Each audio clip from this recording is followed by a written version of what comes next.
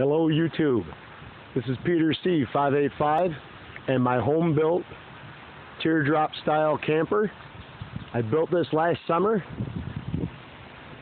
only got to use it once. Built it with my father, one day a week all summer. I have Duraback liner, that's a paint on truck bed liner as a skin on this teardrop. I call it the tank.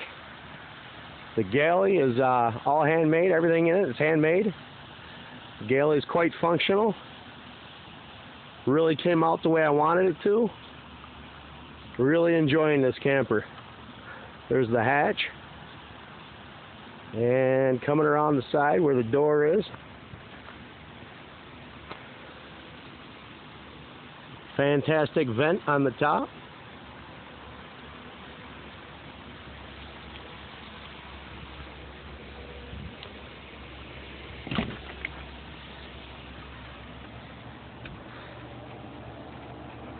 Some shelves on the inside.